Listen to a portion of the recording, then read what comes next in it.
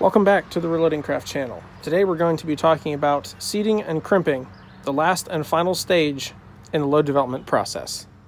In this video, we're going to cover how to set up a seating die to both seat and crimp in the same step using a cast bullet, a helpful shortcut to set up your seating and crimping die utilizing an already preset round, as well as how to set up separate seating and roll crimping functions, which are commonly seen in revolver cartridges.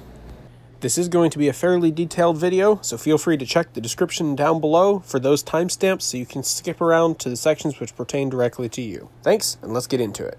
To begin, I've taken our seating die out of our die set here and just threaded it loosely into the top of the press. If you don't have a completed round to go off of, I'm going to walk you through the steps of how to get this die set up to do both the seating and the crimping functions.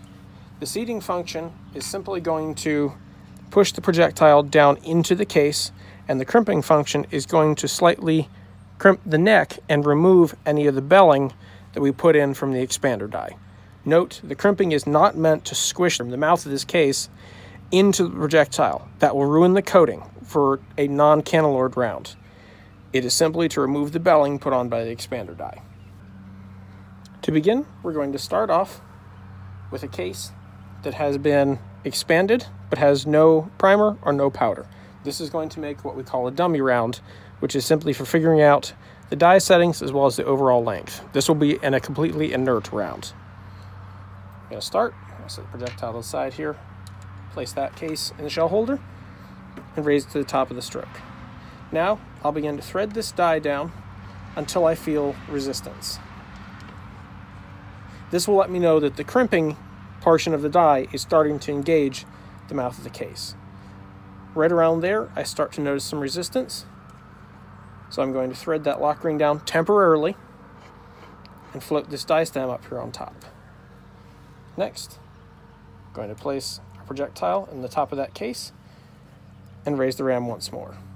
Now, threading it down, I feel contact right there. Thread this down a couple turns, and you'll note it has started seating it into the case. Our target overall length here is 1.2 inches. Zero out our calipers. You can see we are currently at 1.394. So we have a significant ways to go. All I'm worried about at the moment is getting the overall length correct on this first round.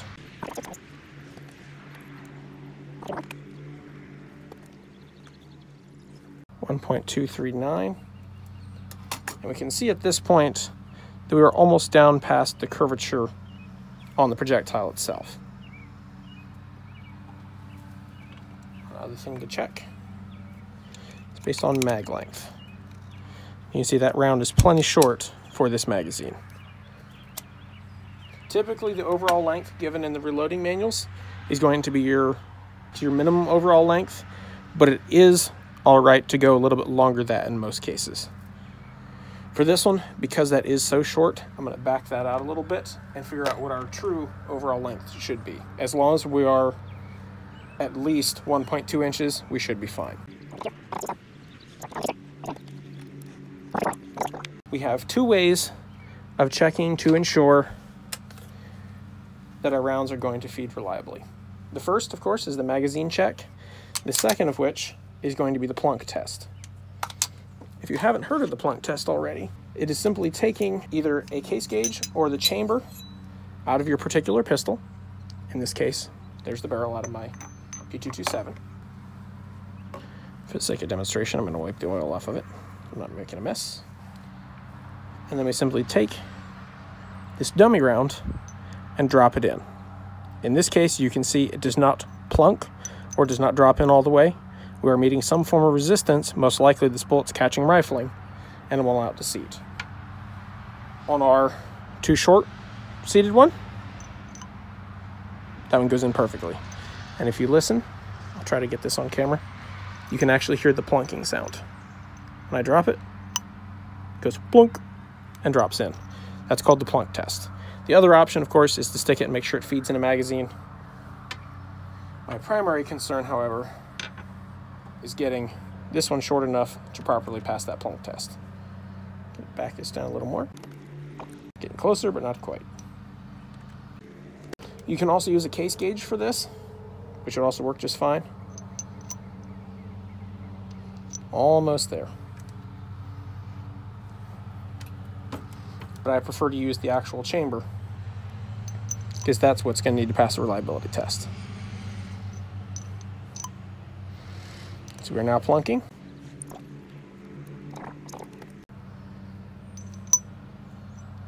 And that's what we're looking for. It should drop in freely and drop out freely. 1.2565. We are longer than the minimum length given, which is good. Write that down. 1.2565. And now we're going to set up the crimping step. To do this, I'm going to back out our seating stem pretty much most of the way. I'm going to back off that lock ring, place this completed round in, raise the ram, and I'm going to start screwing this down. See right there I met some resistance. Go down a little more. And what that did was actually push this rim in against that projectile. I'm going to thread down the lock ring. That tightened the die in, that set our crimp adjustment.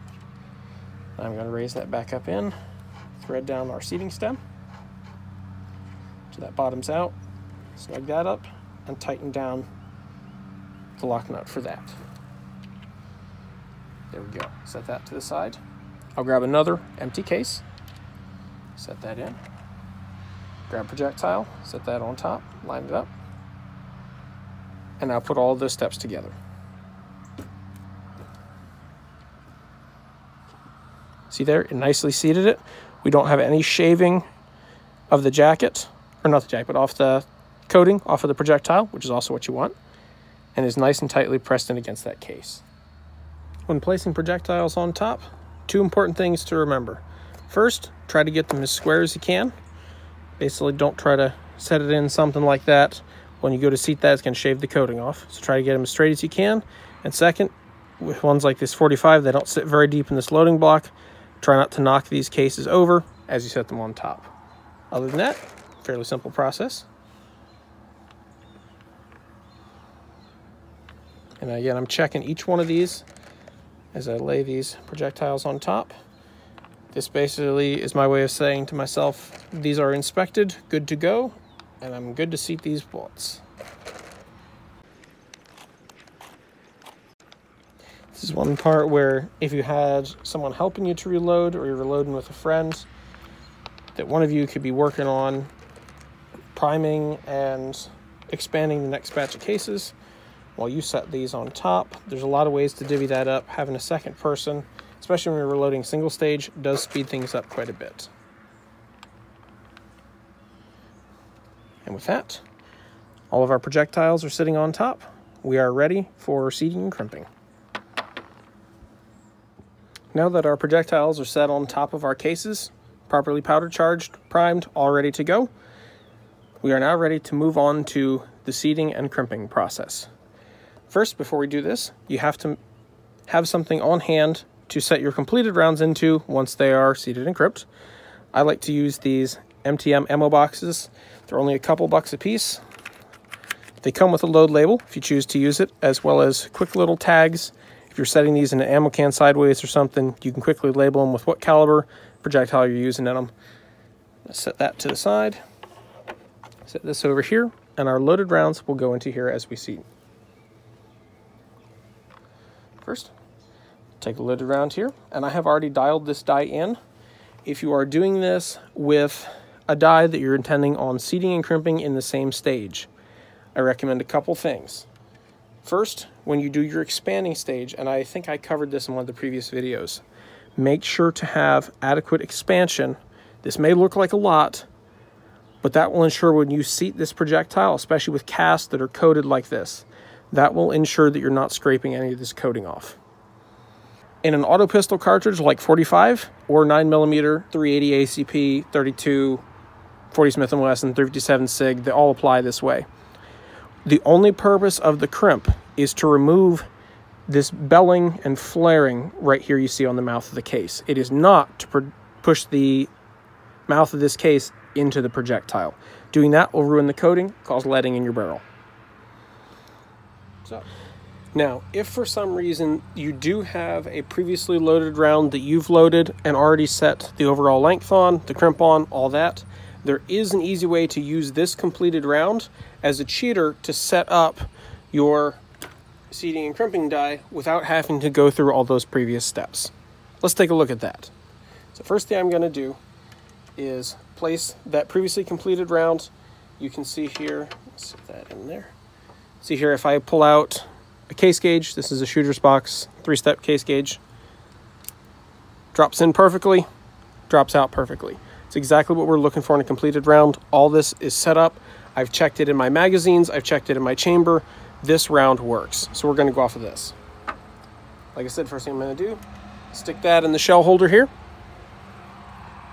Make sure the die is just barely threaded in here and raise this up all the way as if you were loading. Obviously bottom that out. Now I'm going to back the seating plug up substantially. Most dies have some form of seating plug like this. This happens to be a Lee. And then I'm going to thread down the main die body. And in this case, we are seating and crimping in the same step. Because these are true full metal jacket projectiles, that is super easy to do. Unless you have a multi-stage progressive press where you want to separate them, if you're doing it on single stage, it makes sense to just do them in the same step. We're going to thread that down there until I get a little bit of resistance. See there, it starts to touch. We're taking up the slack on the threads. I'm going to lower the ram a tiny bit.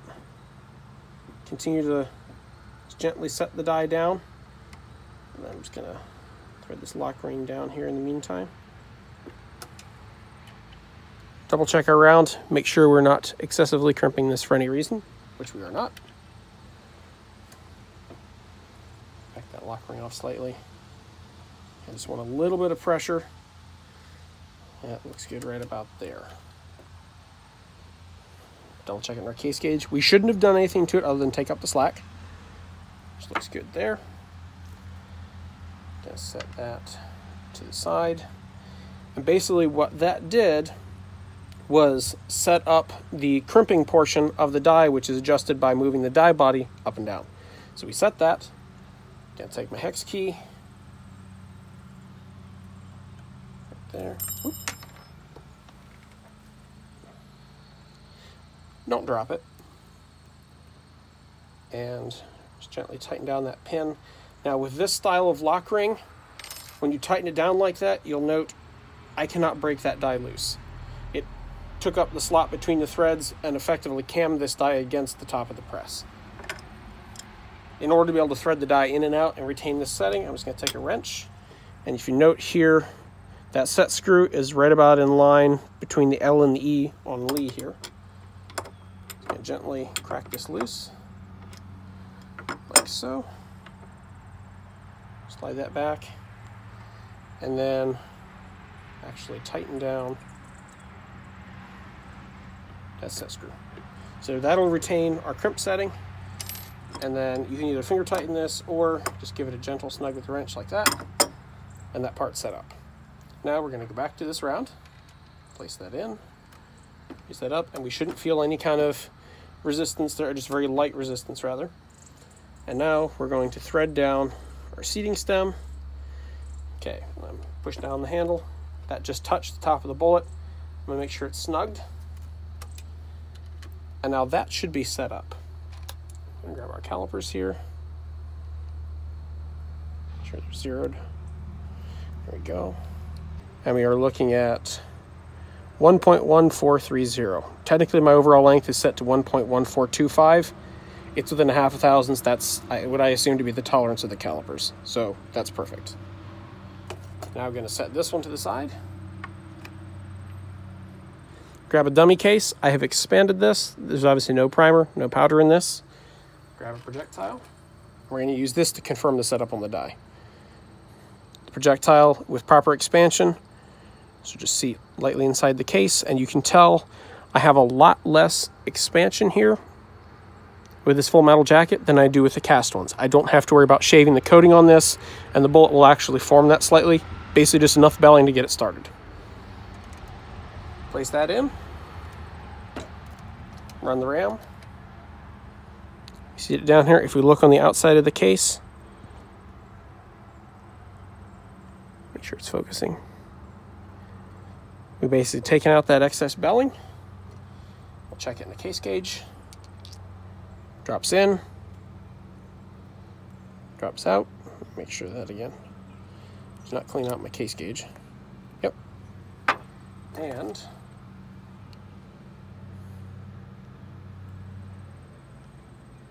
.1470. So this is a little bit long.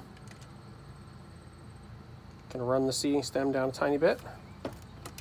Run the ram again. Check it again. 1.1425. That's right where we want it. Again, this is a dummy round. I'm going to repeat that with one more dummy round here. Run the ram.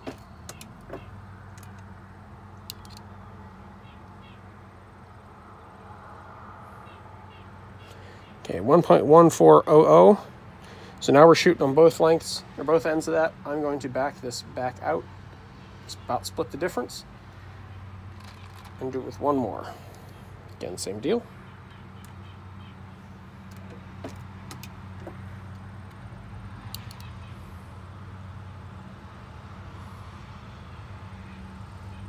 .1415. So we're thousandths off. I'm going to assume that either in nose variants or in actual seating variants due to the press. But we'll run with that. I'll check it as I actually start to load these and fine tune as necessary. But for the base of it, this seating and crimping die is now set up and we are good to go. And of course, after we've got that set up and dialed in, and knowing that I'm going to be loading that exact same seating depth and crimping for a lot of future rounds, I'm going to take my Milwaukee Inksol paint pen here, and I'm just going to make a little witness mark up the side of the lock ring, on the side of the die, and up on the top of the die and the seating stem, like so. That way I can tell, should anything loosen up in bulk production, I'd be able to tell. This paint will obviously come off. You can use like obviously a paint thinner, an acetone, brake clean, carbon clean, whatever will take it right off. So far in the seating crimping process, we have just looked at cartridges which utilize a taper crimp, which is simply designed to take the belling that is on that case mouth and flatten it back out against the side of the projectile, but does not roll that edge over or create any kind of markings on the projectile itself. While I talk on the topic of seating and crimping, it is important to note that the taper crimp is not the only method of crimping out there, and that there is another method commonly seen in revolver cartridges, such as this .357 Magnum that we're loading here, as well as some rifle cartridges, specifically tube-fed rifles, as well as dangerous game rifle applications. To set up, in this case, .357 Magnum, we need to first take a look at the projectile and what our goal is with that. I have here one of these Missouri Bullet Company 158 grain Hi-Tek coated lead projectiles here, and you will note that right where my nail is, there is a groove formed around the outside of the projectile. We are going to do what is known as a roll crimp and actually take the very edge of the case mouth and roll that into that groove. This does a couple functions. First, it just closes off the belling as a taper crimp would, but secondly, it is designed under the recoil and the inertia of firing the revolver. That crimp actually locks the projectile into the case, whereas it would otherwise, if my hands are the case here, under the inertia, it could actually start to push these or pull these bullets outward and could lock up a cylinder. So it's designed for both safety and kind of mechanical functionality in that way. Now, when we set up our seating die with the intent of roll crimping, it is important to note that the roll crimping is done in a separate step with a separate die, rather than using the seating die to do both steps like we were in the previous clip. To do this, and I've already dialed this one in, you basically set up the seating die so that the only thing it's doing is pushing the projectile down into the case, Let's take a look at that here. I simply insert my case, make sure my projectile's relatively close to vertical, and seat that. If you take a look here, the groove, let me grab one of these.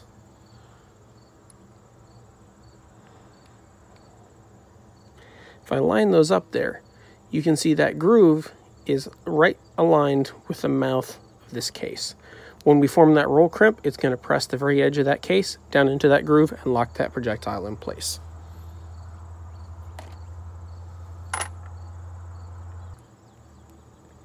If we take a look at these three here, they're all lined up in such a way that they are ready to be crimped. This will be done with a separate step and a separate die.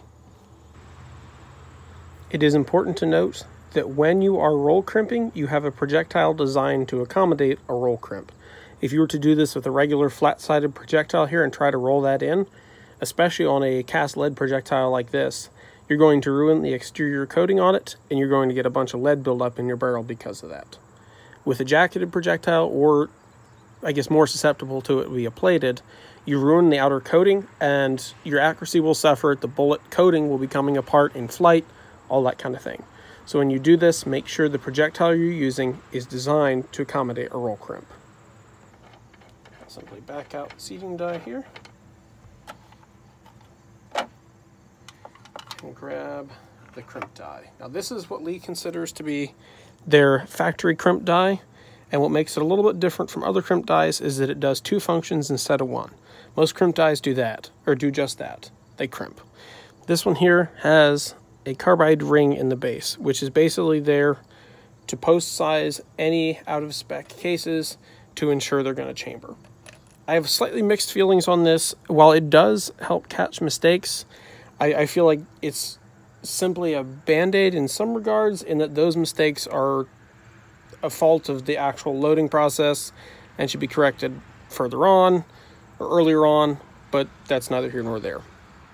To use this style of die, you want to thread this in. In this case, this one's already set up. You're going to raise your ram so your shell holder's all the way to the top. Thread the die down until it touches. Lee says to set it up basically so that it is going over the entire outside of the case. Should there be a dent in it or something that you missed in sizing, it will correct that so that this round will properly chamber. So you're going to want to thread it down until it touches, then a little bit more. I typically do like an 1/8 of a turn, maybe 1/16 of a turn, basically right there, to get just a nice, very, very light cam over, and then that part's set up. If you're setting this up for the first time, simply take one of your completed rounds, or one of your seated rounds rather, set that in the shell holder, and back the seating plug all the way out, raise that ram with the round in the shell holder, and then just dial this down in until you feel resistance, and then dial it a little bit, check it, and you'll be able to kind of walk it in until you get the correct amount of crimp. This one should be set up and properly dialed in here. Very little force is actually needed here. And you can see there, I have a little bit of a glare from the sun. Let me try to block that. Might be hard to see.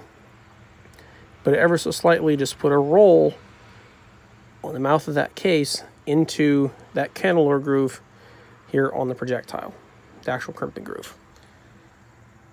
We'll grab another one, and you can see here, not crimped.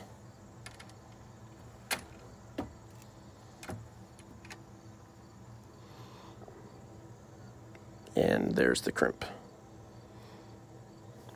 Let me see if I can put that up against a dark background.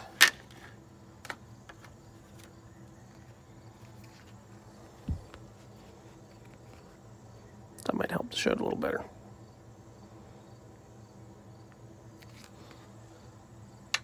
And that's all there is to it. Obviously, if you are using the correct style of crimp for the correct round that you're loading, you won't have any issues. If you were to accidentally do a roll crimp on a semi-auto cartridge, you have a decent chance that because the cartridge in like a 9mm or 45 headspace is off the case mouth, that it would go too far in and you would get light primer strikes or failures to fire. With something like this, if you did just a taper crimp, it might hold the bullet properly, but in a magnum like this, I wouldn't risk it and risk the bullet actually jumping forward from inertia and locking up your cylinder. So it's really straightforward to do. It takes hardly no force at all. If you're doing this on a progressive press, you don't even have the extra step here, and basically it's doing it in a row. It makes sense to do it. And that's all there is to roll crimp.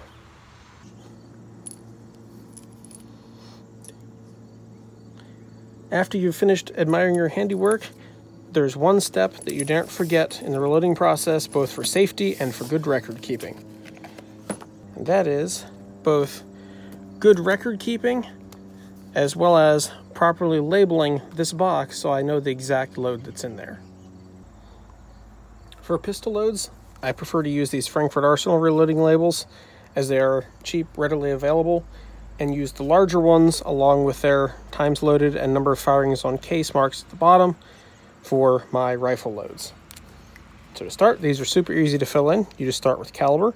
In this case, we are running 357 Magnum right there. Bullet weight, these are 158 grain. It's from Missouri Bullet Company. These are called the Action-GLs. CT-GL, that ought to work. Powder weight and brands. This is my load data. Use at your own risk and verify it with a reloading manual. I will clarify that. I'm using 9.3 grains of accurate number 7. This is a light magnum load. That's what it's designed for. Primers are Federal small pistol. Miscellaneous head stamps on cases, so I just do that. These cases have been loaded once before.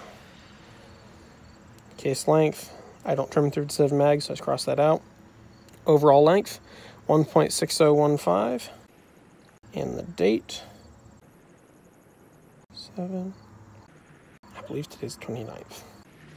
22. Let me take this. These kind of split in half. Peel the backs off, like so. And this is no longer an arms core load, this is my load. Stick our label on there, so now we know exactly what these are. After we do that, let's flip to a new page in my reloading logbook here. I like to put in the date, what I did, 37 mag, load, and then over here, create Action-GL. Over, we can verify back here to our charge, 9.3 grains, accurate number 7, Federal small pistol, 1.6015. That's what that's set up for, and that looks good. And then I'll put a quantity here. There's 50 in this box, and then there's this box back here, which I have yet to do. There's going to be 100 in that box, so we loaded 150 today. And that's that. Eventually, I will go back through like the past month or so of data put in this hard copy load manual. This gets put into an Excel spreadsheet for future reference, and favorite loads get saved for quick load data access. Thanks as always for watching. If you enjoyed the content we put out here, go ahead, hit the like button, click the subscribe button, and don't forget to click that little notification bell next to it so you don't miss any of our future videos. And as always, keep on reloading.